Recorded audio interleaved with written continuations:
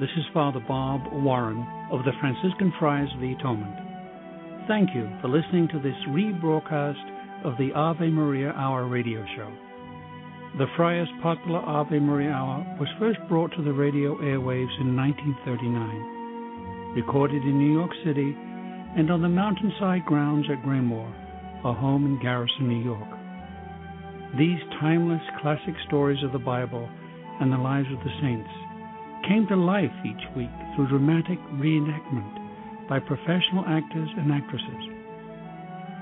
You know, friends, Christ once said, "Do not hide your treasure under a bushel." In saying this, he meant share your gifts, share your talents. The Friars of the Atonement feel the message in these broadcasts remains as powerful and timely as when they were originally aired, and we are so happy to be able to share them with you today. To learn more about the missions and ministries of the Friars of the Atonement, I invite you to visit our website, www.atonementfriars.org. In the meantime, sit back and enjoy this rebroadcast of the Ave Maria Hour.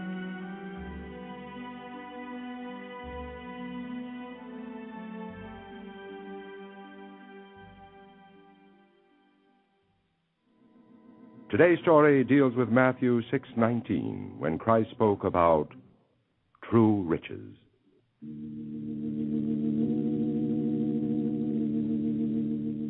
The land is torrid most of the year, tropical. The rains are heavy when they come. But mostly the sun shines and palm trees and jungle vegetation glisten under deep blue skies. I know this land well. I know its people. They are good people, and they love their church. And they love God and the Mother of God. Most of them are poor, and so the words of our Lord bring them comfort. And I say unto you, do not lay up for yourselves treasures on earth, where rust and moth consume, and where thieves break in and steal. But lay up for yourselves treasures in heaven, where neither rust nor moth consume, nor thieves break in and steal. There are, or there were, many Americans in this land. I am an American priest, born of Latin American parents in the city of New York. But I've lived in this tropical land for so many years that it seems like home. Sometimes a priest feels he belongs to no country, but only to God and the service of God.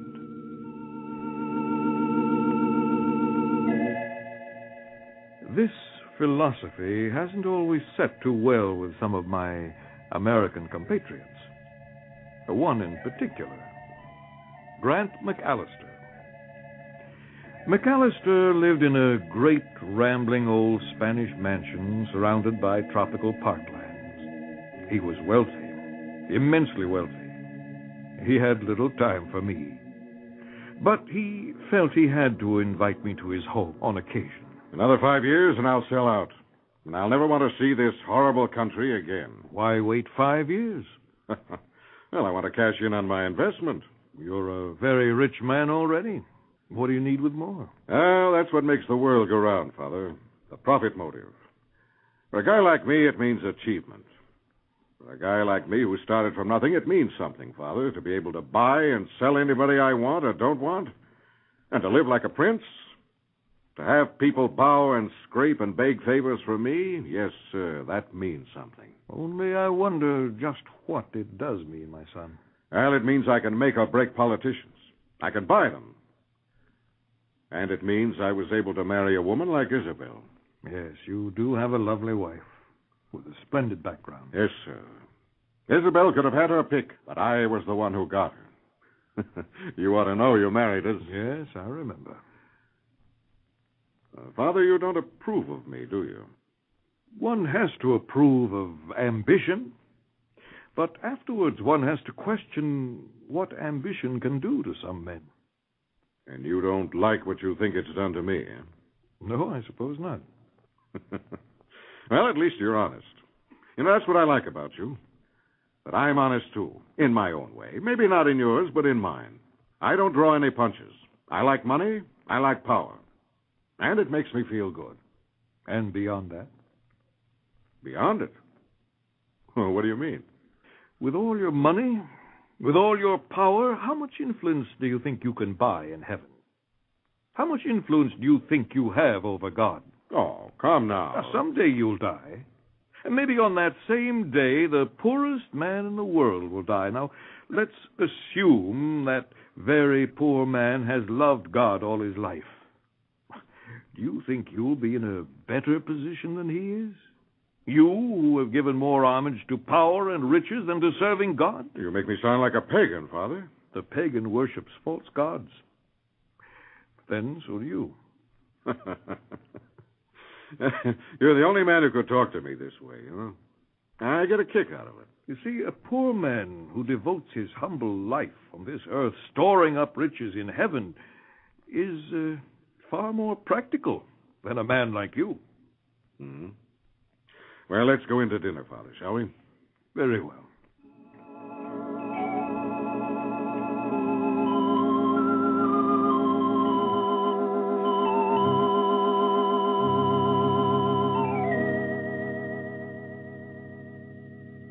You didn't eat very much, Father. I'm afraid my conscience wouldn't let me, Isabel. Conscience? Well, when I look at all this food set on this table, I find myself thinking of my poor people in the village. Suddenly, I have no appetite. I know. We do what we can for your people, but I suppose it's never enough. Never enough? The way she distributes baskets of food in that village, you'd think she was feeding an army. Well, the people are grateful to her, and they share what they get with each other. The poor are very generous and very hospitable. Sure. What have they got to lose? Nothing. Whereas a rich man like you has everything to lose. Okay. Let's go out on the terrace and have coffee.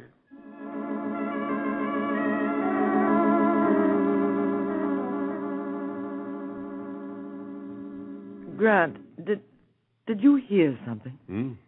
No, it was nothing. Father, did you hear it? One often hears it. Lately?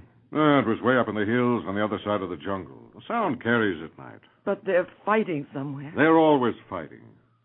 Revolutions are a dime a dozen in countries like this. They don't mean a thing. Now, you take this bandit they've got holed up in the mountains. Suppose he should defeat the government troops. So what?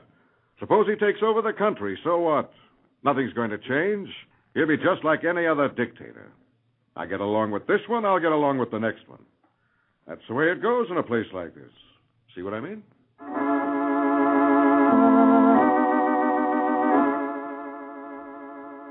The weeks passed. Every day or so, we heard the news over the radio or over the public loudspeaker in the village square. News of scattered fighting in the jungle or up in the hills. But in a land like this, we grow accustomed to this sort of news. As Grant McAllister had said, revolutionary movements are commonplace.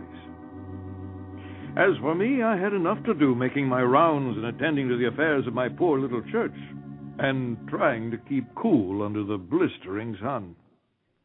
Hello, Father. Isabel. Oh, you walk so fast. I shouldn't in all this heat. It is hot. And you, with a cool lake, a swimming pool, and an air-conditioned palace, you spend almost as much time in this village as I do. Well, perhaps my conscience bothers me. Well, it shouldn't. Father, it is good to be here. Somehow I wouldn't want to be blind. Blind to the needs of people who don't have as much as I do. I have money. But money would have no meaning for me unless I could do something good with it. Well, you could write a check. Oh, it's easy to write a check. But that wouldn't satisfy me. I want to be among these people. I want them to know that someone cares. Have you noticed anything different about them today? Yes, Father. There's something going on, isn't there? Has anyone said so? No, not to me. But you do feel that something's in the air. Yes, don't you? There seems to be a great air of secrecy everywhere. And fear. Yes, that too. Father, have you any ideas? Oh, an idea, but that's all. The bandit? People don't seem to regard him as one. They see him as a potential liberator. Perhaps he is. Perhaps.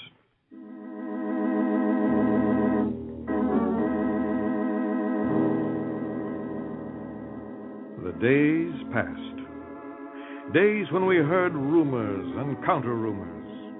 A big battle was being fought somewhere deep in the jungle. The radio said the government troops were winning. But it was whispered in the village and in the jungle that all was not going well for the government soldiers. Many were deserting and joining the bandit. Isabel, you understand? You heard what I said? I heard. Stay away from the village. Stay here where you belong. Grant, what's wrong? I don't know. But I don't like what I hear. Well, what do you hear? Well, I've got channels. I hear things. I get news before a lot of other people get it. But what do you hear now? Well, the way I get it, the government troops have taken a beating. And about 5,000 peasants have joined the bandit. And they're all armed. You're worried. Yeah. Why? I thought you said it didn't make any difference to you who came into power. Well, maybe it won't make any difference. Sometimes you can't tell. This bandit's making all kinds of crazy promises. If he gets in, he may have to keep them. Well, what is he promising? Well, it's not what he's actually promising. It's what lies behind his promises. He's talking reform. He's going to reform everything. But the country needs reform. Yeah? Well, years ago, somebody started a reform movement in Mexico, and they wound up confiscating all American interests. Oh, I see.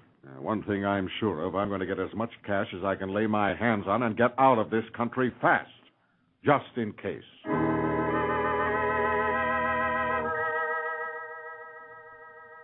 Do not lay up for yourselves treasures on earth, where rust and moth consume, and where thieves break in and steal. But lay up for yourselves treasures in heaven, where neither rust nor moth consume, nor thieves break in and steal.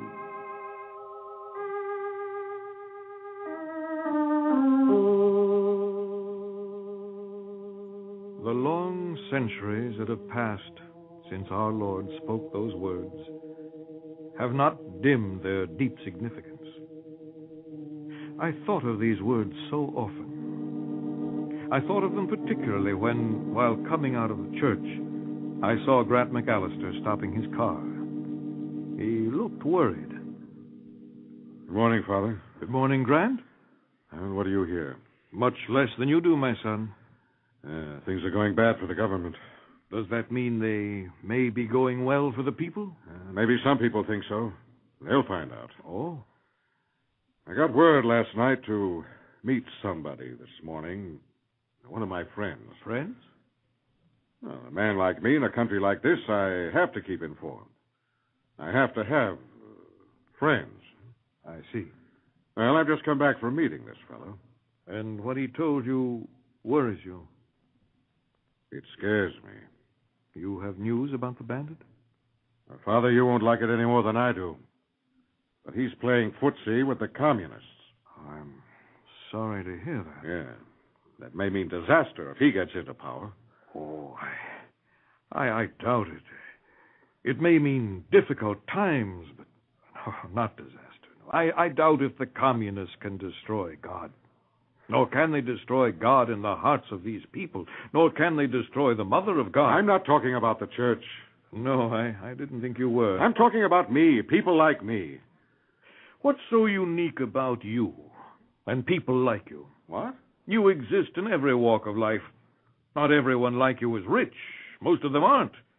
Where you count $1 million, most of them count just a few thousand, some just a few hundred. But there's no difference between you.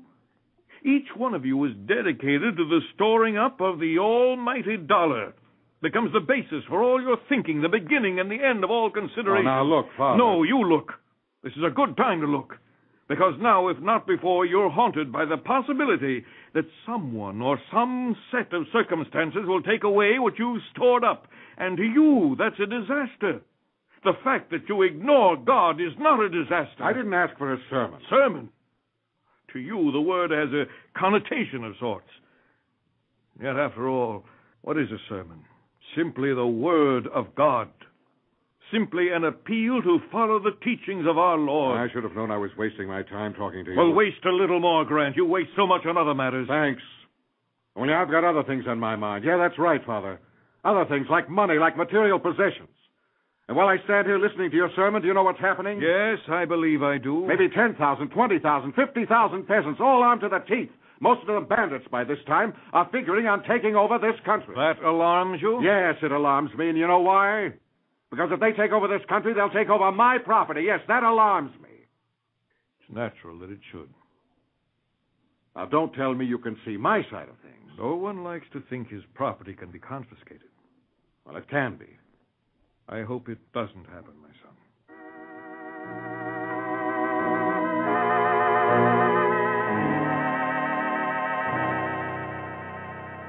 It came days later.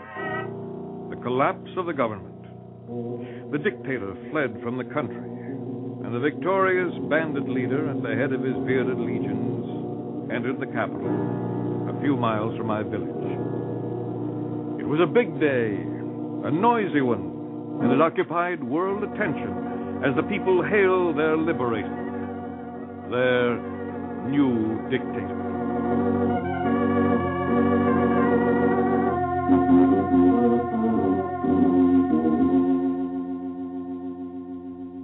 2 weeks passed.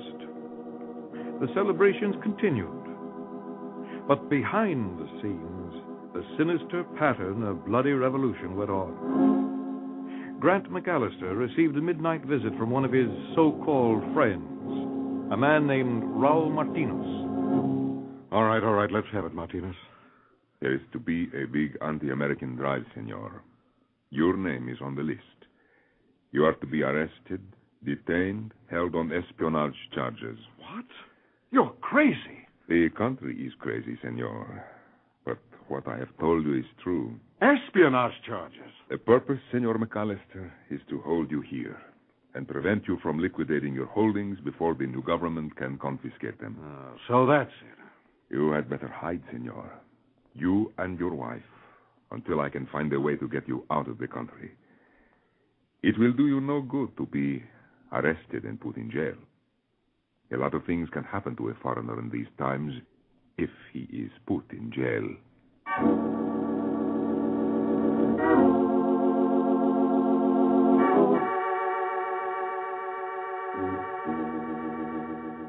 Isabel, there's no time for questions. Just pack a few necessary things and your jewels, nothing else. And let's get out of here, fast. All right, Grant.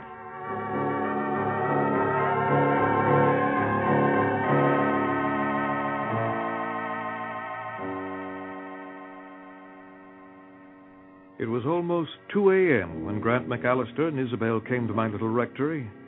I was still up, listening to the radio. I turned it off after letting my visitors in. Well, that's the picture, Father. And it smells to high heaven. Well, take this chair. Thank you, Father. It's a laugh.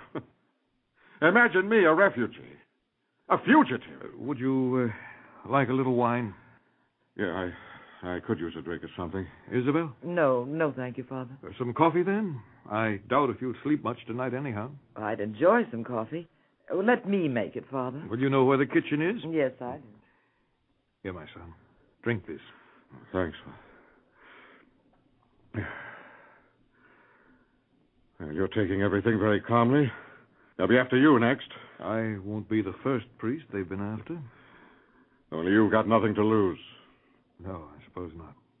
Unless they put you in jail as a spy. Other priests have been jailed. For 2 weeks, I've been trying to move cash out of the country. 2 weeks. Nothing doing. Red tape. And when I say red, I mean red. This country's going communist.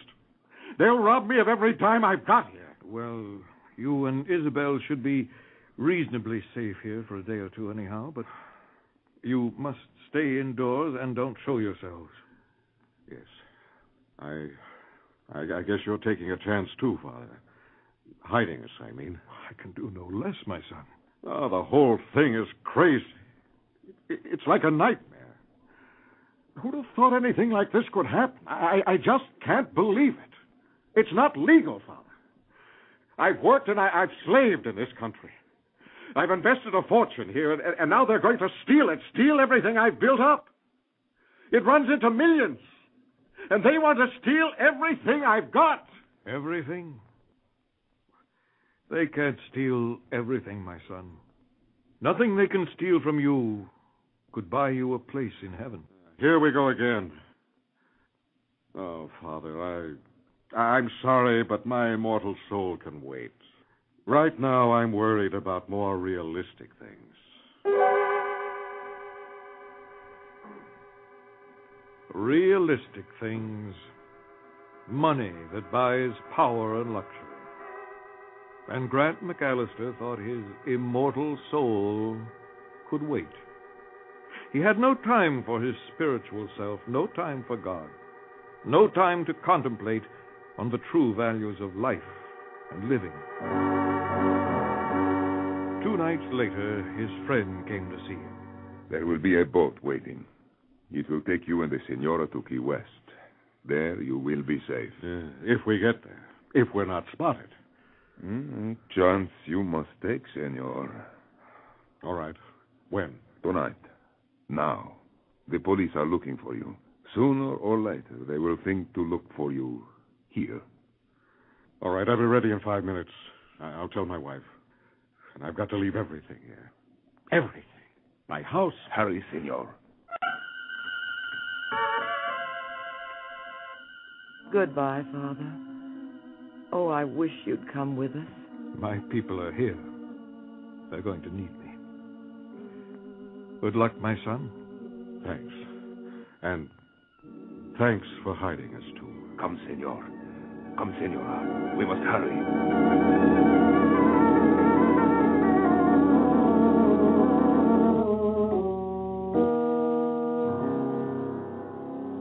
Raoul led them through the night, through scrublands and tropical marshes, until they came to an isolated part of the coast that overlooked the beach.